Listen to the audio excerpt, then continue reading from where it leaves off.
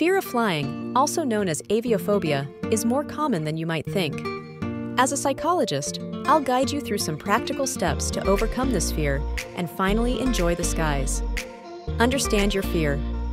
Fear of flying often stems from a fear of losing control, fear of heights, or past negative experiences. Identifying the root cause is the first step to addressing it. Educate yourself.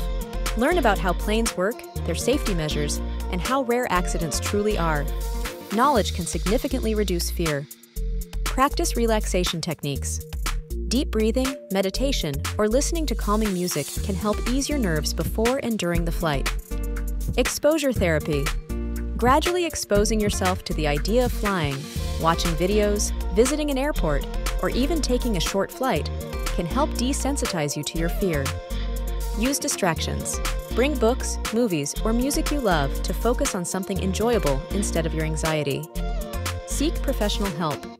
If your fear is severe, consulting a therapist or joining a fear of flying program can be life-changing. Remember, flying is one of the safest ways to travel. By taking small steps and using the right strategies, you can conquer this fear and open up a world of possibilities.